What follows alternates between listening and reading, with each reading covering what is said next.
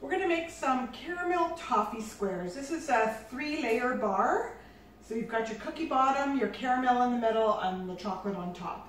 We're going to start with 1.5 cups of butter. The recipe tells you to have it cold, but I like to soften it because I just find it so much easier to work with when I'm trying to get it in my cookie sheet. So I got 1.5 cups of the butter, 3/4 of a cup of sugar, and 3 3/4 of a cup of flour. And we're just going to mix this together. It'll probably be a crumbly texture.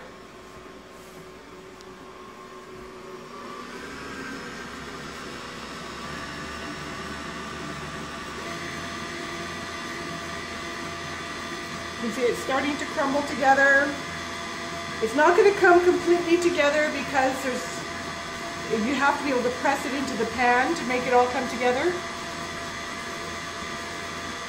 So this will probably take about a minute for that to come together nice.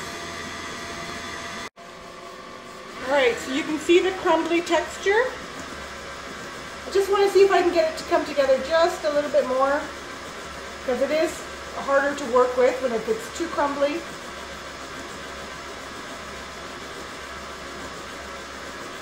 I'll just show you what that texture is.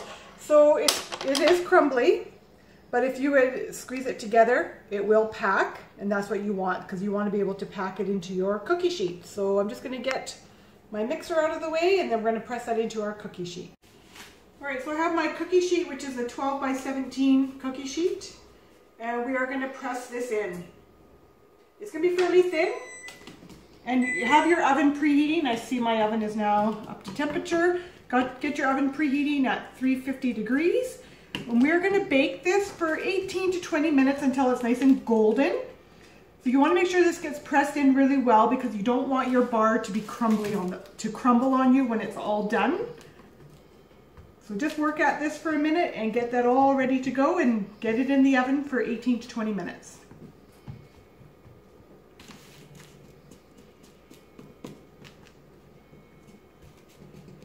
Right, so for the caramel layer, I have 1.5 cups of butter that I'm melting in my saucepan on the stove. I also want to add to that 1.5 cups of brown sugar. You can use yellow sugar. I just happen to have brown sugar in the house. It'll probably make my caramel a little bit darker. And I have 1/3 of a cup of corn syrup. The corn syrup is thicker than regular syrup. And I have a can of sweetened condensed milk.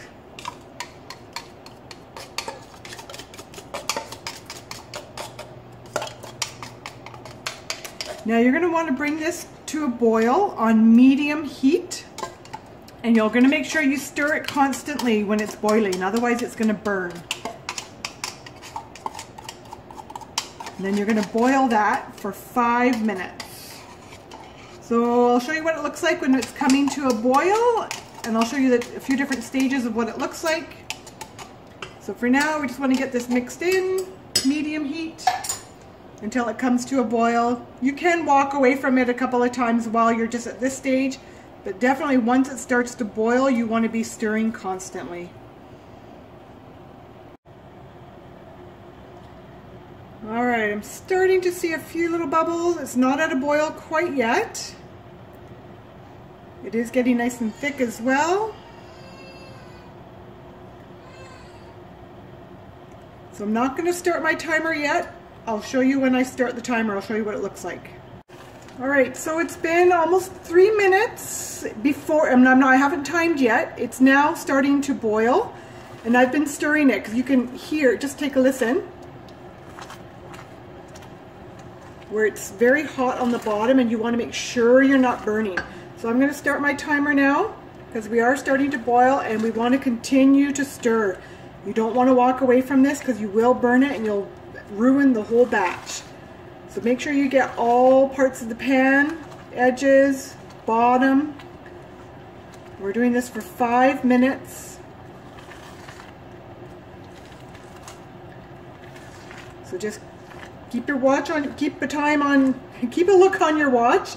Make sure you're watching your time and make sure you're stirring. and I'll show you what this looks like in a few minutes. I am at the 2-minute mark, and you can see it's boiling quite hard. I turned mine down just a touch on the temperature. Keep stirring till we get to 5 minutes. All right, we're at the 5-minute mark. Make sure you're using a silicone spatula because you don't want to melt your spatula. So we're going to take this off the heat. I'm just going to move to my island a minute. So I'll just stop the video so I can get in place. All right, so I've removed it from the heat, and now you want to beat it or keep stirring until you see it starting to thicken. Basically, you're just cooling it down a little bit before we're going to pour this on the bottom layer. My bottom layer is almost going to be coming out of the oven. So we're just going to let this cool down a little bit before we pour it on. All right, so I've got my base that came out of the oven, so it's lightly golden around the edges. And if you come take a look, you can see that the caramel is starting to thicken. So we're going to pour this over top now.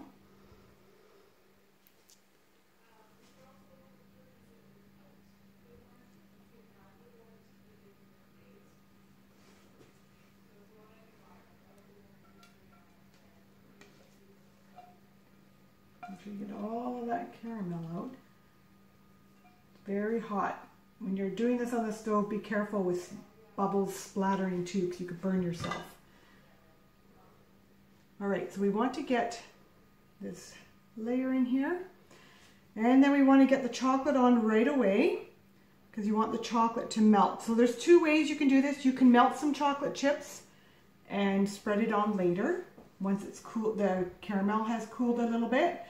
But I find it's the easiest way is if you have your semi-sweet chocolate squares. We're going to have 12 of these chocolate squares, and I chopped it up in my food processor, or you can chop it by hand.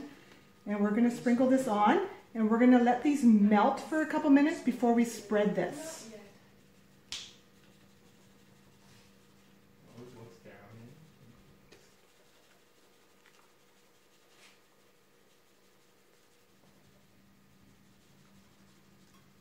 All right, so we're just going to get this on. Because the caramel is so hot, this will melt the little bits of chocolate. So I'm going to let this sit for a few minutes before I gently spread it, because you don't want it to mix into your bottom layer. You want it to sit on the top. All right, so we're going to let this sit for a few minutes, and then we'll spread it. All right, so just very gently spread the chocolate. You don't want it to mix in with that bottom layer.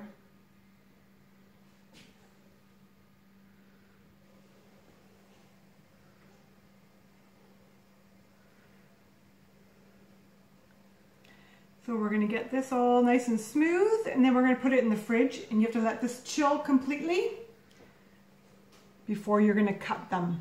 So you can cut these and you can put them in the freezer. They stay very nice in the freezer, if they even last that long.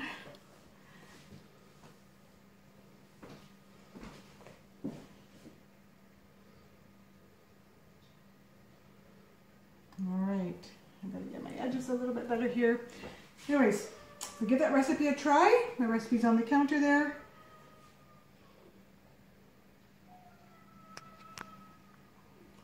A little trick, if you give your cookie sheet a gentle shake, you can make it all really nice and smooth on top. All right, let me get that nice smooth top on there.